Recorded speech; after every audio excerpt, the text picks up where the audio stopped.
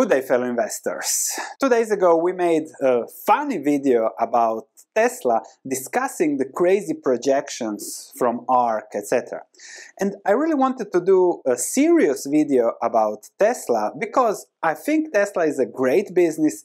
It's amazing what has been done, and I want to put that into a realistic, serious investment perspective. I want to discuss investing risk, why I'm not investing or I'm indirectly only investing in Tesla. I'll discuss that. So I am indirectly long Tesla. I didn't say that in the funny video.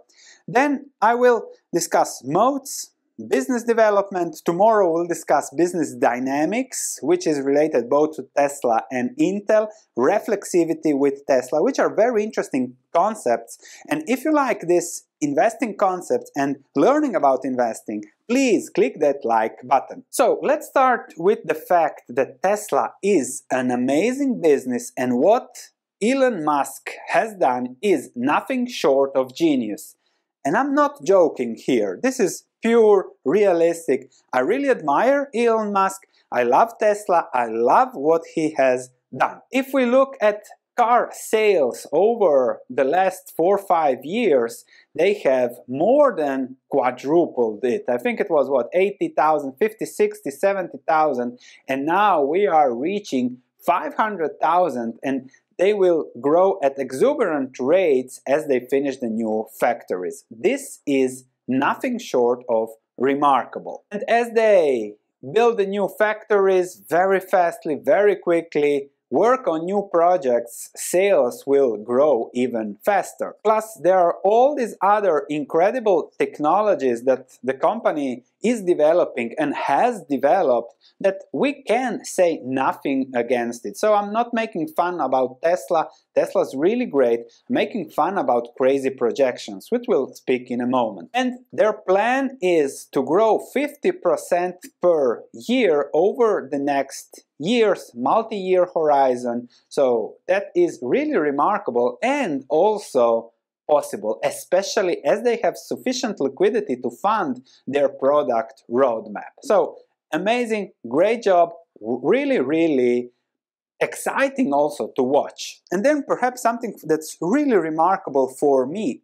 What Elon Musk did is not only develop Tesla, but change the world, because 7, 8, 9 years ago, electric vehicles weren't really cool or in our minds. But thanks to Tesla and Elon Musk, all other producers have been forced to enter the market, have been forced to switch to electric vehicles, have been forced to think about emissions, and that's perhaps the best contribution that Elon Musk has given us. So thank you, Elon, and thank you, Tesla. However, from an investing perspective, what's going on?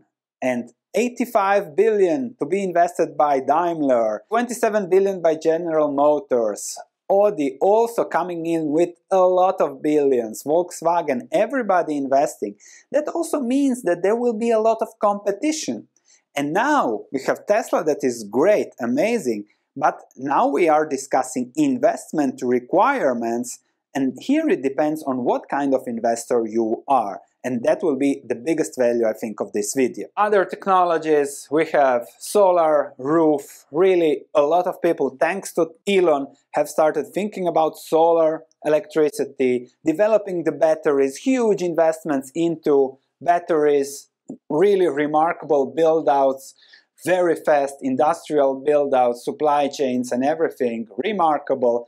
And perhaps the best stroke of genius was buying Bitcoin. So this is just a touch of Elon Musk, but I find it a genius move because as Bitcoin reached an equal price to a new Tesla, he immediately jumped into the opportunity. So Elon Musk is very, very opportunistic, very fast-moving, really, really great. What he did is remarkable. He's also taking a lot of risk with Bitcoin, but he's playing the game very fast, very good, and even now accepting Bitcoins, which will increase Tesla sales. So again, a move of a genius. Risky, but That's how the current world works. And speaking of investment strategy, why I haven't directly invested in Tesla, in 2016 I did a test drive. That was 5 years ago. I really liked Tesla, but I didn't feel like investing in Tesla. And I didn't feel like investing because I'm an investor that likes to accumulate slow and steady over time without taking too much risk. And here you can say, okay, but then you could have put 10% of your portfolio in Bitcoin, 10% in Tesla, or something small like a barbell investment strategy. Yes and no, because once you start thinking in that way, and then the growth, the exuberance pushes you into that way, and there is where the mindset risk starts to really take over the value investing long term, and then is where the risks come out. Because I have been investing since 2002, and I remember this period. Everybody was saying, no, stocks are too risky, stay away from stocks, don't invest. And I was looking at beautiful businesses at very cheap prices. Of course, the rest over the last 20 years has been remarkable, but here nobody wanted to invest because they got burned during the dot-com bubble, when stocks exploded on great promises and then they got burned, especially those owning the hot stocks and the Nasdaq. And it took a lot of years to break even, and very few have held or kept adding. So that's a difficult strategy, and you never know when will things explode on promises. Also, we have had the 2007 real estate bubble. We all know how that finished, also on a lot of exuberance and a lot of promises. Early 2010s, the 3D bubble was there, and it was supposed to change the world. We all know how it ended, and we see that these bubbles happen again, and then it goes up and down and crashes. So it's really, really interesting to follow, but I don't like this exuberance. I don't like this investing on promises. I prefer fundamentals. Also, I missed out on marijuana stocks that were very hot in 2018, 2017, and then crashed and now again up, and we'll see how it ends. The problem is that there is a lot of competition in these new hot industries. Just a local company here, Rimac Automobili, they said just that they will get about 200 million to develop autonomous drive. And this is in Croatia. Who the heck knows when Croatia is? So all across the globe, there is so much flow, investments. This is EU, free money. So much investment, so much competition. So I know that the margins will be tight. Perhaps, maybe not, but the risk is there that profitability is something a long, long road ahead. And then why I made the funny video? Because I don't like these pump and dump schemes. Like, for example, we discussed very good food in a stock, which is just a company that on marketing, they are paying to make YouTube videos to pump the stock up, investing in crazy growth, crazy promises. And now the market is seeing, okay, this is too crazy, and now it's going down. The highest probability with this is that it will be taken over of bankrupt sooner or later, and we'll see how it develops. You never know. There is always a possibility that it explodes. That is why Tesla did this performance, because there is the possibility of promise. But you have to see whether you want to invest in possibilities. It's hot, it's exciting, it can make you rich, and it made a lot of you probably rich. But okay, what's next? How to implement this into a life cycle? That's my message. It's difficult to understand, but that's investing for me. So the first thing I'm looking at is a moat. And I know there are plenty of you who know much more about Tesla than me, and plenty of you see a big moat there, like Tesla will dominate. Can be, can happen, can't happen. For me, it's just too much risk. And I'll see, okay, if Tesla is not even that much profitable, but there is so much competition coming in. So the automotive industry, all these industries where you have no barrier of entry, anybody can enter, and there is plenty of money chasing those entry opportunities.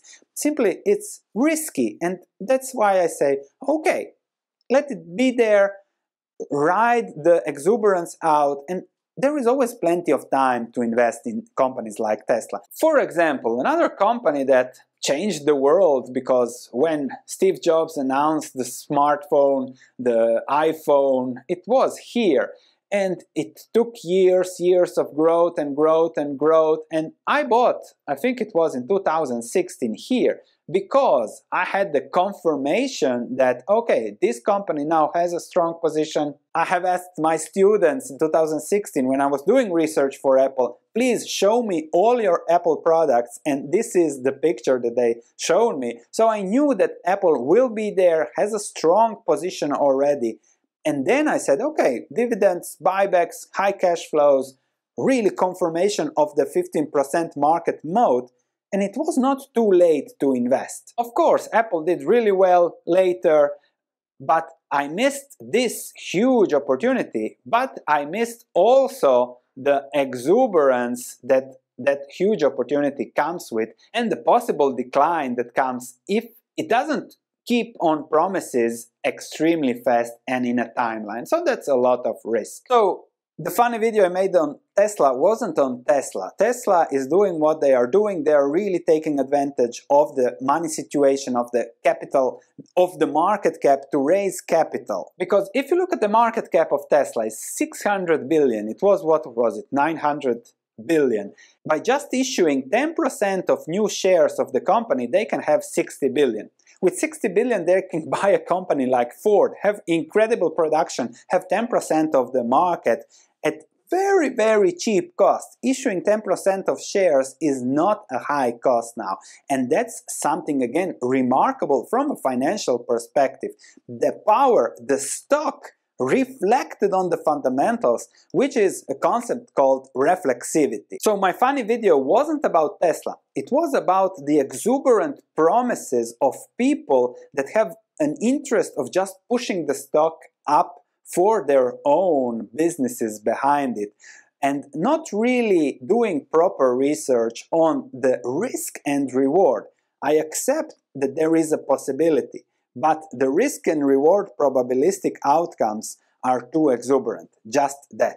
So on reflexivity, the stock, the exuberance around it, the increased capital, the market capitalization allows for cheap capital, cheap funding. Cheap funding allows for huge investments, which improves consequently the fundamentals. So the strong stock reflects on the fundamentals and improves the fundamentals over time.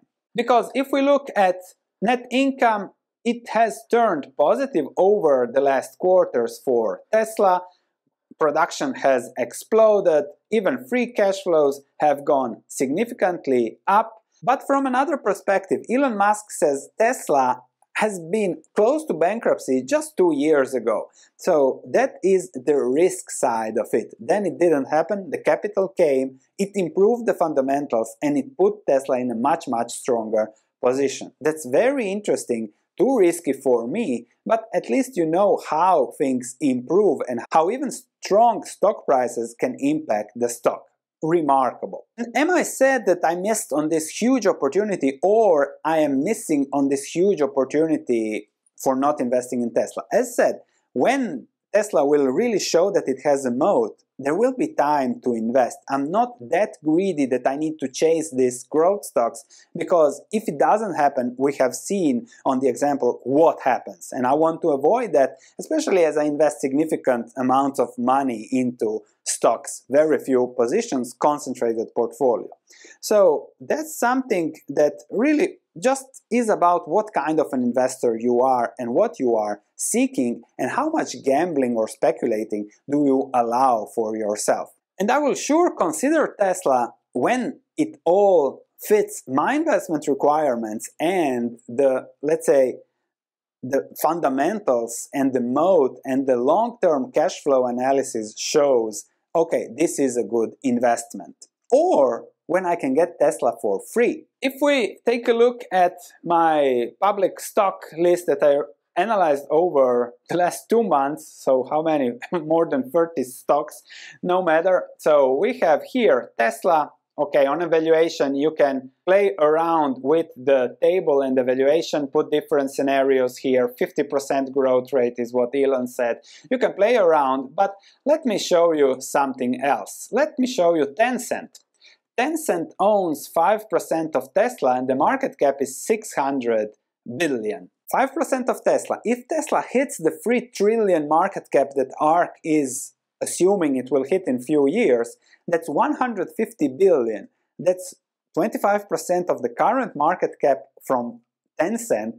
So if you invest, for example, in Tencent, that you can again invest indirectly, you can be a Tesla owner for free.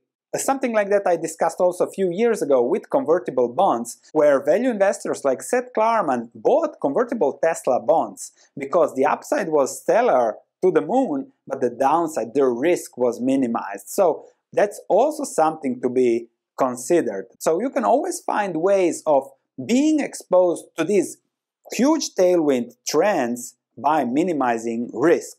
Another way to get exposure: if autonomous drives, electric vehicles really explode, what do you need for that?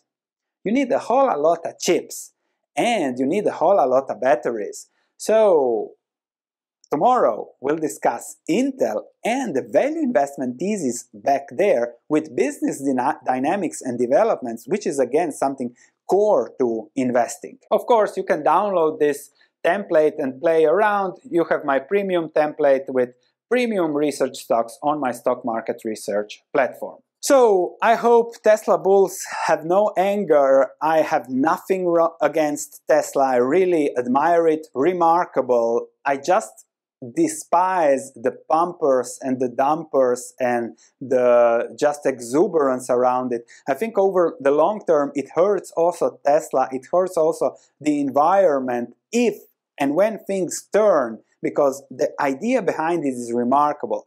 But the finances and the speculation and the spammers that come when something goes good, that's something that hurts the environment. Just an example, housekeeping, the spammers that hit my YouTube channel, I have dozens of them, so don't fall to that spam. You can send me an email through my website if you need, svenkarlin.com, but don't call me on my WhatsApp. If not, I can't give my number, so don't fall for that. And same, there are so many that jump on Tesla, on the bandwagon, and try to make money, especially on YouTube and around. So I'm against that. That's why I made a funny video. Nothing against Tesla.